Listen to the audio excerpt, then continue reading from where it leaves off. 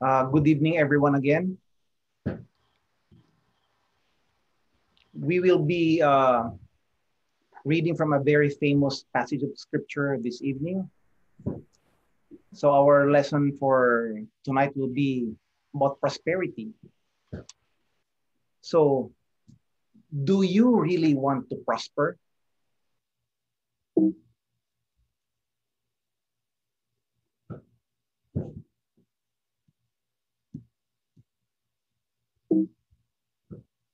Excuse me.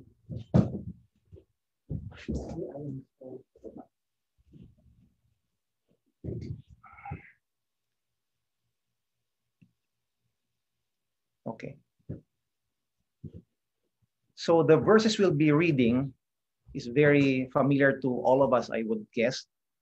It's in Psalm chapter 1, verses 1 to 3. I'll read it. Blessed is the man that walketh not in the counsel of the ungodly, nor standeth in the way of sinners, nor sitteth in the seat of the scornful. But his delight is in the law of the Lord, and in his law doth he meditate day and night.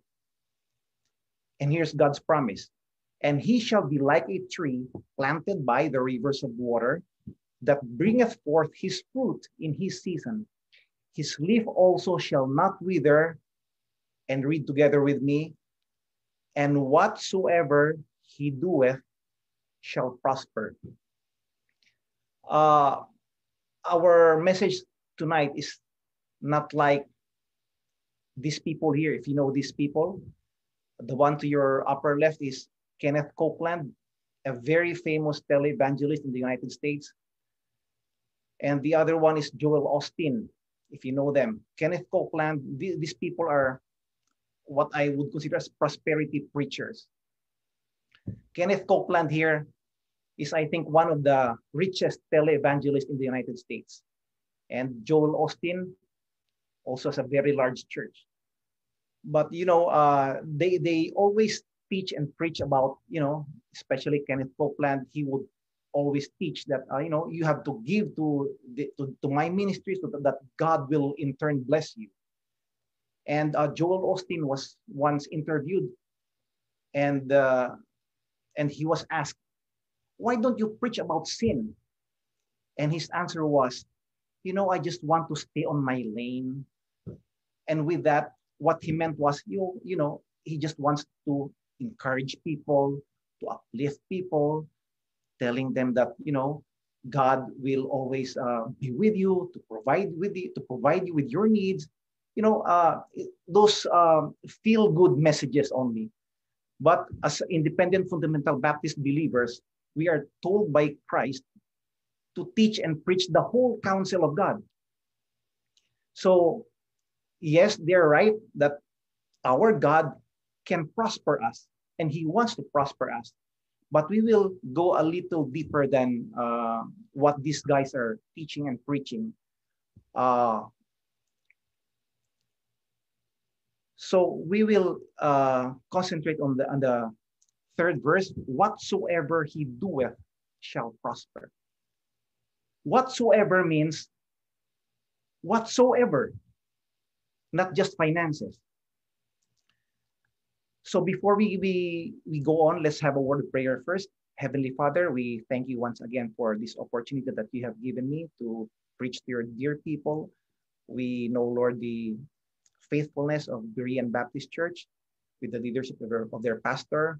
I thank you, Lord, for the friendship I have with Pastor Narvaez for all these years. May you continue to give him wisdom to lead the church in Doha. May you also bless the members, Lord, in the church. Give them wisdom and the determination to still continue your work, even in the midst of this pandemic, and help us, Lord, also here as we deal with this pandemic. May you help us, Lord, to continue to be faithful to you. And please bless the preaching of your word this evening. May your Holy Spirit guide us and help us, Lord. All these things we pray in Christ's name. Amen. Now, I want to talk to you about God's condition for prosperity. There are 5 conditions here 3 in verse 1 and 2 in verse 2. So, but we will only deal with verse 1. What not to do. Now, the verse says here, blessed is the man that walketh not in the counsel of the ungodly, nor standeth in the way of sinners, nor sitteth in the seat of the scornful. So 3 things here. First is, God says, do not walk in the counsel of the ungodly.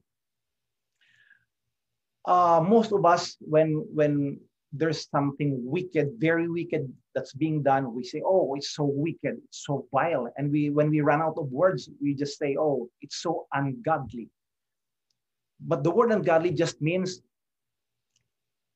which means not. Godly means God's way. So when we say ungodly, it means not God's way. And the word counsel means a counsel is are ideas or principles that you allow to influence you. For example, very common, when we don't know what to do, we seek the counsel of our parents or the counsel of our pastor with regards to ministry matters and some experts in the field. That's why an attorney is sometimes called a legal counsel. So if I know you remember the story of Amnon and his friend Jonadab in the Old Testament. Jonadab gave counsel to his friend Amnon, and Amnon listened to him. If you remember the story, Amnon was in love with his half-sister Tamar, and he was sad, and so Jonadab gave him a counsel. He told him, no, you play sick, and then you ask your father David to ask your father David for Tamar, your sister, to take care of you, and then do to her whatever is good in thy sight. So, in other words, when that happened, he raped his sister, and 2 years later, he was killed by Absalom.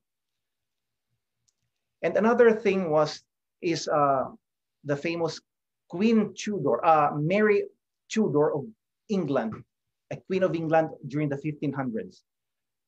She also listened to the advice of 2 bishops, Bishop Bonner and Bishop Gardiner.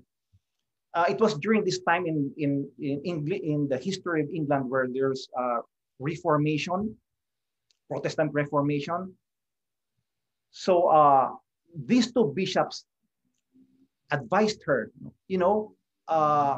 these Protestants are growing in number and they will be a threat to your throne.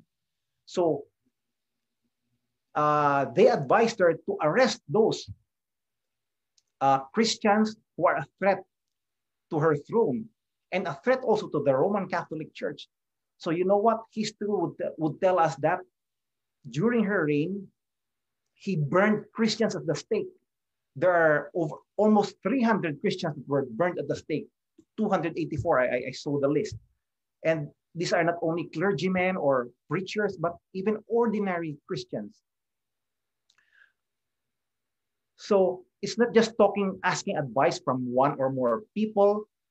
So it's also what you allow, things that you would allow your eyes to see and your ears to hear that would qualify as a counsel.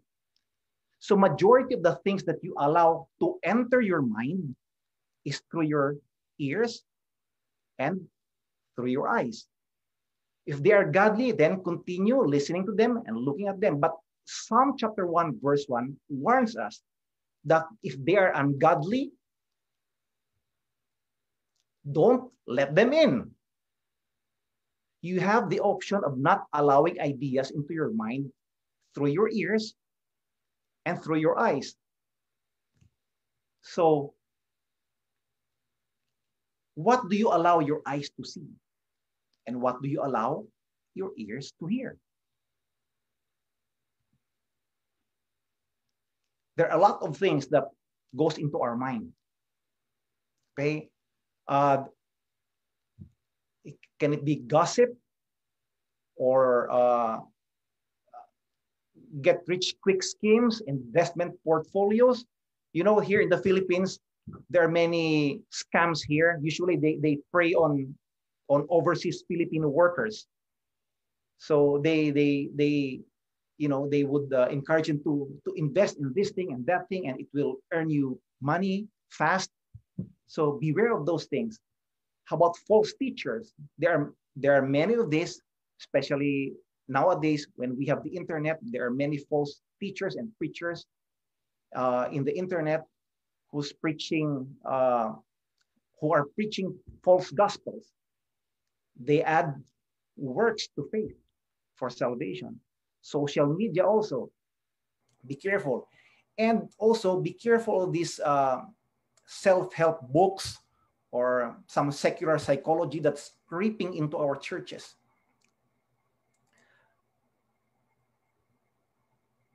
So, I'm sorry.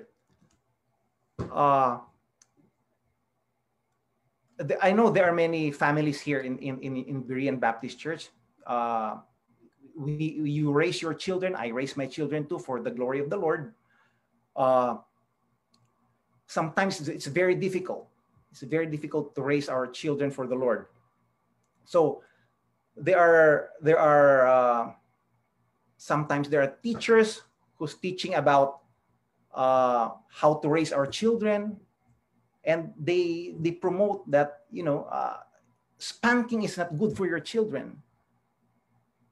So we know that the Bible commands parents to spank their children. So we should be wary of this and be careful of these people.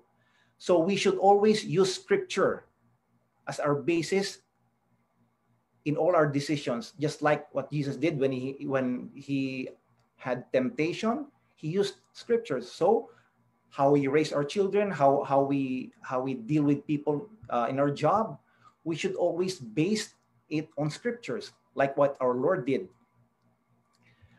So, is what I'm allowing to influence me God's way? That's the question we have to ask ourselves. Sometimes, no, we allow. We know that it's not God's way, but we allow it. Sometimes it feels good. It will benefit us, or maybe for the short term. But how about the benefit for eternity? And also ask this question to yourself. Is it really worth trading what you allow your eyes to see and your ears to hear with whatsoever he doeth shall prosper, as promised by God?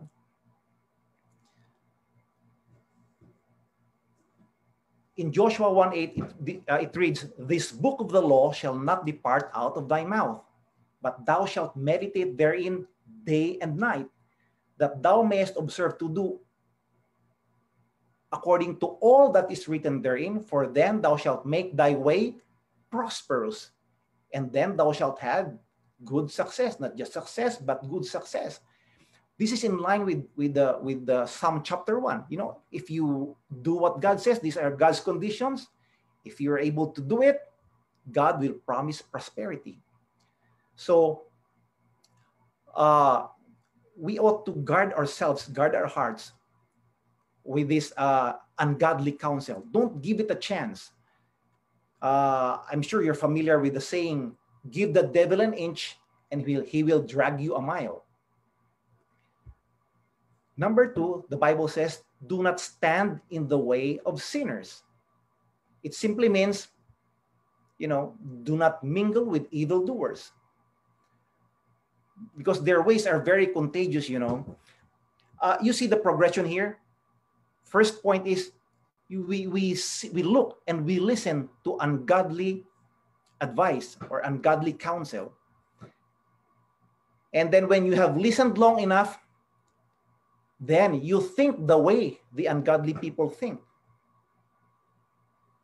And then by and by, their standards will become your standards too. So we should be careful with ungodly counsel. The Bible says in Proverbs chapter 22, verse 24, it says here, make no friendship with an angry man, and with a furious man thou shalt not go. Friendship means to associate with, to be a companion. Verse 25 says, lest thou learn his ways and get a snare to thy soul. So the Bible is always admonishing us to be careful with who we associate with. You remember the story of Lot, Abraham and Lot. They parted ways because their men are fighting over where they would feed their animals. So what happened was in Genesis chapter 13, verse 12, it says here, Abram dwelled in the land of Canaan, and Lot dwelled in the cities of the plain, and pitched his tent toward Sodom. When I read this before, I'm just imagining, Lot putting up his tent, and his tent is facing Sodom or in the direction of Sodom. But the word toward here, the Hebrew word used here means as far as, up to, until Sodom. So that means it reached Sodom. Maybe it's just in the outskirts of Sodom, but we know the story that eventually he lived in Sodom. Verse 13 says, the men of Sodom were wicked and sinners before the Lord exceedingly. This is the problem sometimes with us Christians. We want to stay on the edge. We don't really want to go where sin is, but we want to live in the edge. But we should be careful not to live on the edge, because the evildoers, sinners, would suck us in. And you know what happened? The judgment of God in Sodom and Gomorrah. And another example is the prodigal son. He wasted his substance with riotous living, the Bible says. Riotous means extravagant, reckless waste of substance, and high energies on unbridled sensuality. So the Bible says here in Proverbs 13, verse 20, he that walketh with wise men shall be wise, but a companion of fools shall be destroyed. I want to tell you a story of a cousin of mine. He was saved in our church, in Iloilo Baptist Church. He was baptized there. And in fact, he brought some of his friends to church. But after some time, he stopped going to church. And then I learned that when he enrolled in a university, this cousin of mine is smart. So some students in the university,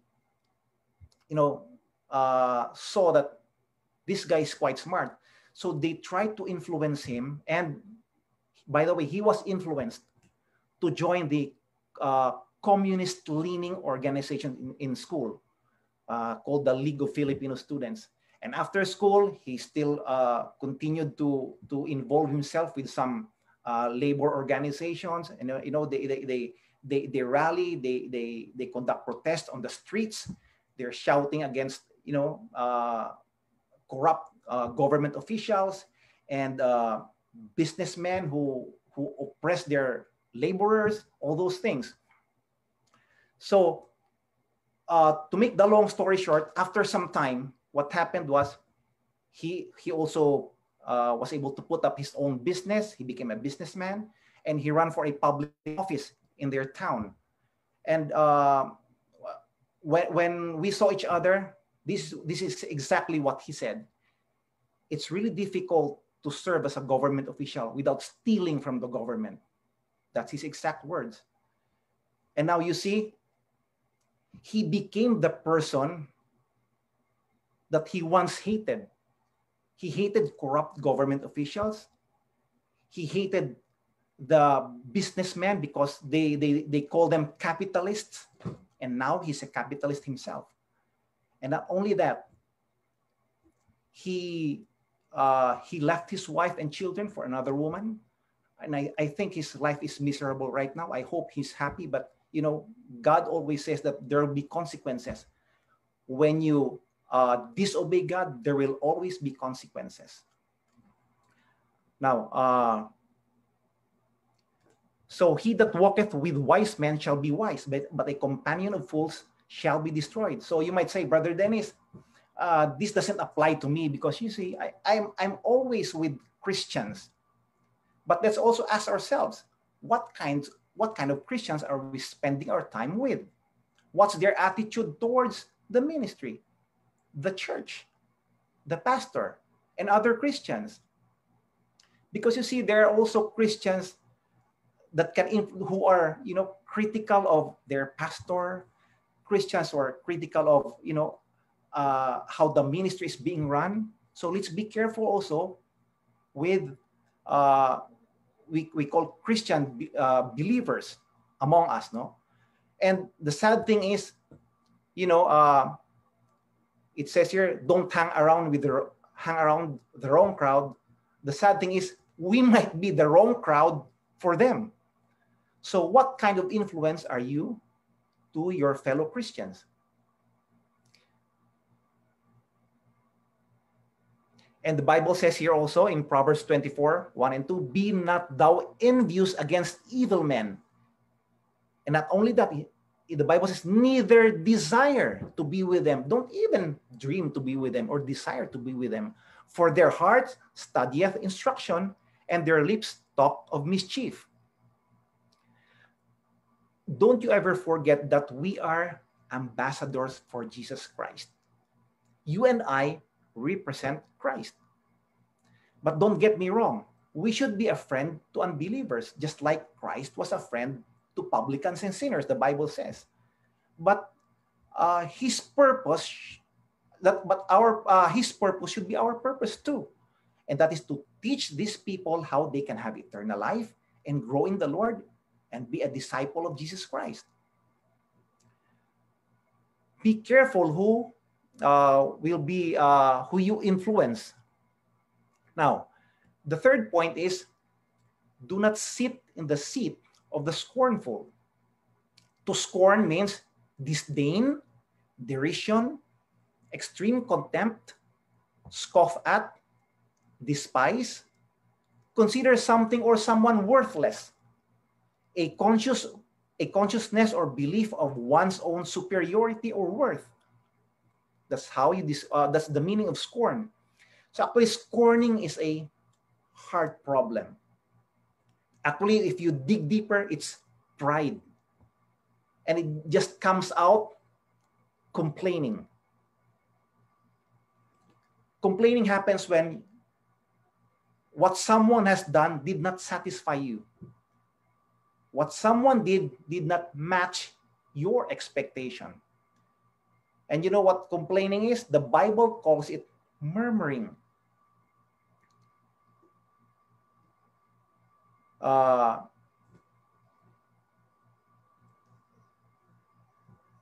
Murmuring or complaining. I saw some families there a while ago. You have children, you're raising your children. Nowadays in our day and age, it's so difficult to raise children. I think most parents would agree. They seem to have this entitlement mentality that they are entitled to all the things they want. And,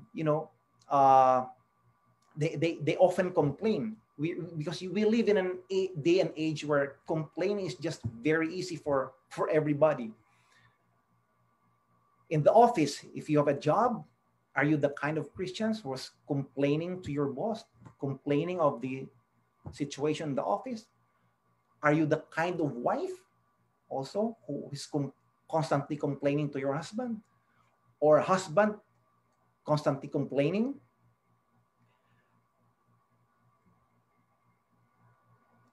In another verse, the Bible says, in Philippians chapter 2, verse 14, it says, do all things without murmurings and disputings, that ye may be blameless and harmless, the sons of God without rebuke, in the midst of a crooked and perverse nation, among whom ye shine as lights in the world.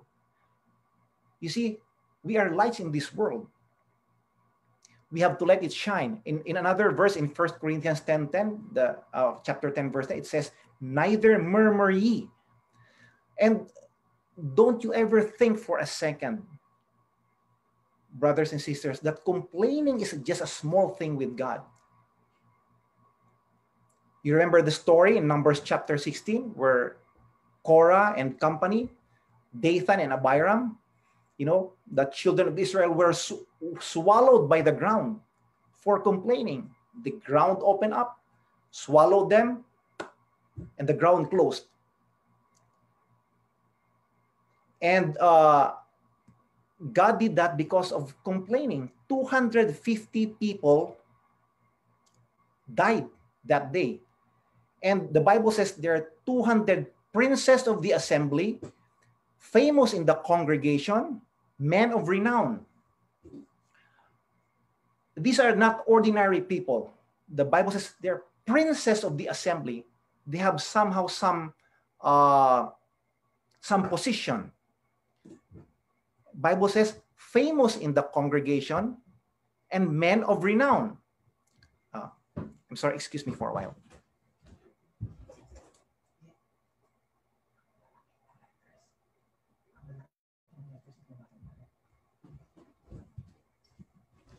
So these are not ordinary people. These people have some position.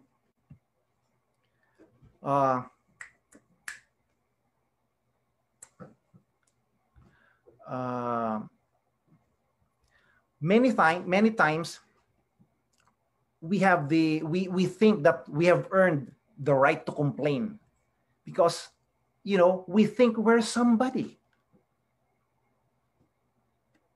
We think we have also the position, and we are famous. Many people knows us. We have this certain reputation. So we think we have the right to complain. So it's not a small thing we got. Imagine after killing 250 princes, the following day, God killed again 14,700 of the children of Israel. So complaining is not a simple thing with God. I wonder if God would kill Christians today for complaining. How many of us will be attending church online next week? If God would kill Christians today for complaining, pastors would be busy doing funeral services. Only if there are enough pastors alive to do them. So in 1 John chapter 2, verse 16, for all that is in the world, the lust of the flesh and the lust of the eyes and the pride of life is not of the Father, but is of the world. And if you recall Proverbs chapter 6, of the 6 things that the Lord hates, pride is number 1 in the list.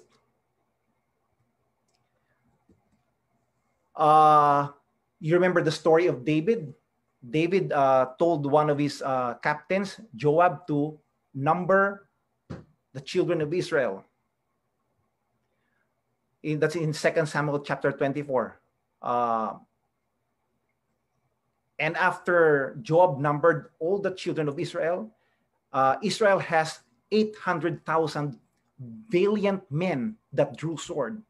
And Judah has 500,000 men. That's more than 1 million soldiers. But why did David do that? Because of pride.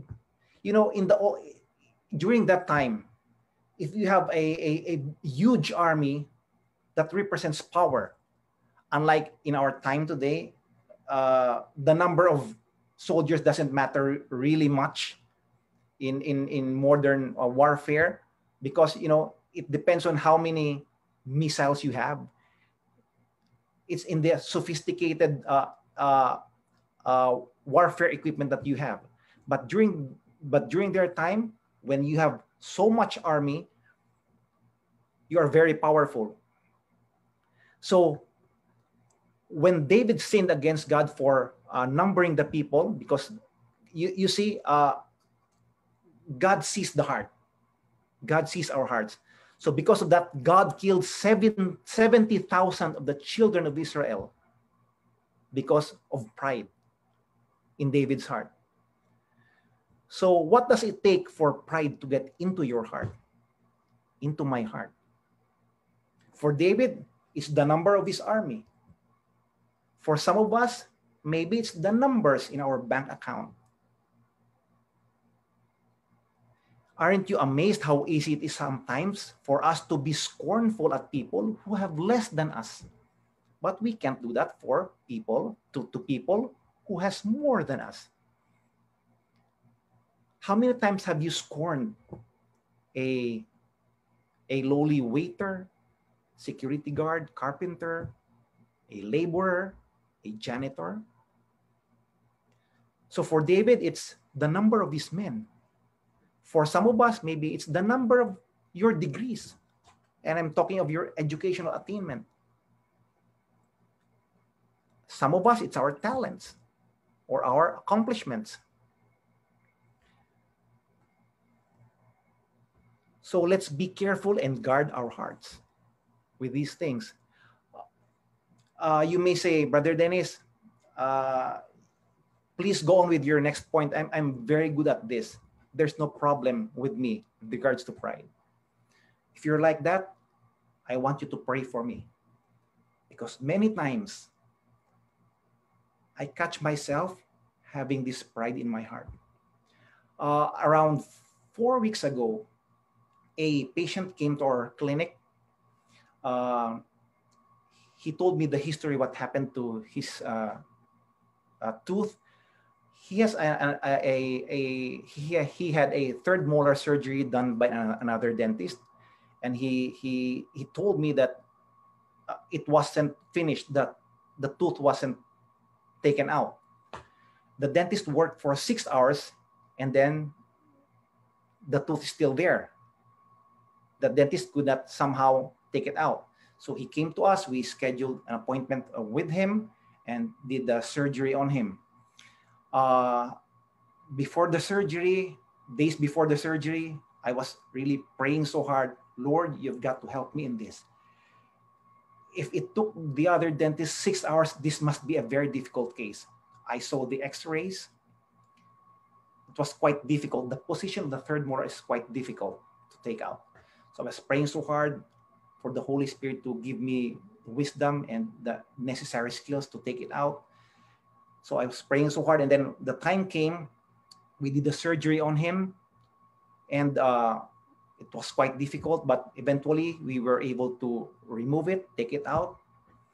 And I said, oh, thank you, Lord, for helping us take this out. And then I happened to look at the watch, and then, oh, it took us less than an hour. So I said, thank you, Lord, for helping us take the tooth for less than 1 hour. So do you see anything wrong with that? But I'll tell you what happened inside here. What went into my mind was, oh, it took the other dentist 6 hours. I just did it in less than an hour. And then my mind kept on lingering on those thoughts and ideas until the Spirit of God spoke to me and said, so you really believe you did it? You really believe it's your ability that did it? Oh, then I just have to confess my pride to God. How about you? What does it take for you for pride to get into your mind and into your heart? For David, it's the number of people. Just give Dr. Dennis a little success, and then Dr. Dennis will sin. How about you? What does it take for you for pride to get into your heart? James 4, 6 and 7 says, but he giveth more grace, wherefore he saith, God resisteth the proud, but giveth grace unto the humble. Submit therefore so yourselves therefore to God, resist the devil, and he will flee from you. When you have pride, you know, God is against you. God resisteth the proud. For from within, out of the heart of man, proceed evil thoughts, adulteries, fornications, all those things. All these evil things come from within and defile a man, and pride is in the list. Pride is in the list. So are you the kind of Christian who takes pleasure in putting other people down so you will look good? Are you that kind of Christian? So now, do you want whatsoever? Do you really want to prosper? Do you want whatsoever he doeth shall prosper? Three things that God tells us to avoid. Do not walk in the counsel of the ungodly. Don't forget that image before. Don't forget that image. If it's ungodly, shut your eyes and shut your ears. Do not walk in the counsel of the ungodly. Do not stand in the way of sinners. And guard your heart against pride and complaining. It's not a small thing with God. Let's bow down our heads for prayer. And then after the prayer, I'll turn you over to Pastor Narvaez. Heavenly Father, we thank you once again, Lord, tonight for this opportunity, for your word to be preached and shared to your people at Berean Baptist Church. We pray, Lord, that you help us guard our hearts against pride, against ungodly counsel, and against evildoers, so that we can have your blessings. We can have your promise of prosperity, not just in our finances, but in every of our area of our life, including our families, our jobs, our businesses, because you promised us, oh Lord, that whatsoever we do shall prosper. We pray now, oh God, that you bless each and every one of us. May your word help us to grow a little bit more for your honor and your glory. All these things we ask and pray in Jesus' name. Amen. I'd like to ask everyone to please bow your head and close your eyes. Folks, we just heard a very powerful teaching and preaching of the Word of God. I believe as you were listening, the Holy Spirit was really moving. I can just feel the Holy Spirit moving in our midst. In my life, the Lord spoke to me through that message. One of the best messages actually that we have heard these last 2 months. We are reminded of this truth that God wants to bless us, but there are certain conditions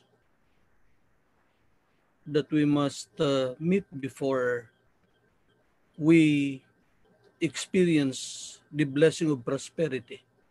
Not the kind of prosperity that the prosperity gospel preaches, but prosperity that comes as a result of an intimate relationship with the Lord. Ayoko na pong pahabain ito because I know that the Holy Spirit has already spoken to you. Let me just ask you this. Did the Holy Spirit speak to your heart tonight? Are you walking in the counsel of the ungodly? The things we hear, the things we see, are you standing in the way of sinners? Sino yung mga kinakasama natin? You know what the Bible says? Evil communication corrupt good manners. Kung sasama ka sa mga, kahit mga Kristiyano pa yan, kung hindi maayos ang kanilang buhay, sisirain din nila ang buhay. And do not sit in the seat of the scornful. Are you a complainer? Do we complain about things? What about the sin of pride? I will be the first one to raise my hand. I wonder who among you will raise your hand tonight along with mine and say, Pastor, that message is for me. Will you just raise your hand as I look at the pages of the computer here? If God spoke to your heart, kindly signify by just raising your hand. That's a wonderful response. That's a wonderful response. You know, as I am listening, that's not Dr. Andigan preaching. It's not Dr. Andigan teaching. It is the Holy Spirit teaching Berean Baptist Church of these things. You know, we all have the tendency to become proud, even myself. You know, that's why I told you I'll be the first one to raise my hand. If God is going to kill people who are proud and people who are complainers, I'll probably among those who will, you know, whom the Lord will take. And right now, why don't you pray? Okay? Why don't you pray right now? Kung nasan man kayo, you just bow your head right now. Just confess that sin. If you have done these things, God knows your heart. There is no use hiding those sins from God because God sees it. Just as He would look through a transparent glass, God sees our hearts. Every sin that we are keeping in our hearts, nakikita ng Panginoon yan. So right now, confess that sin. If we want the Lord to bless us, especially in the area of missions, this is what we need. If you have fulfilled your commitment for the past year, that is not something that we should be proud about. We should just rejoice and thank God for it, but do not be proud. Are you proud because of your your of your wealth or your abilities? Lord, we thank you for this wonderful service that you have given us, Lord, tonight. I pray, O Lord, na ang bawat isa na nakinig sa mensahe na ito, Panginoon, will treasure this message in our heart and that we will meditate upon it. We will think about it tomorrow and the day after and be reminded that you want to prosper us, you want to bless us so that we can be a blessing to our family, we can be a blessing to others. And most especially, we can be a blessing to your work, to your ministry. And never enjoy these blessings. You will never give us this prosperity that you mentioned in your word if we do these things. So, dear Lord, we need your grace. We need you to help us because we are weak. We fall into these sins very easily. We are prone to wander. We are prone to go a different direction than the direction you want us to take. So, Father, I pray tonight that you will help us remember the message and keep this message in our heart. That it will serve as our guide as we live the remaining years of our earthly life. Thank you, Lord, for using your servant tonight. And thank you for blessing us with your word. We ask and pray for all these things in Jesus' name. Amen. Amen. Were you blessed? Were you blessed?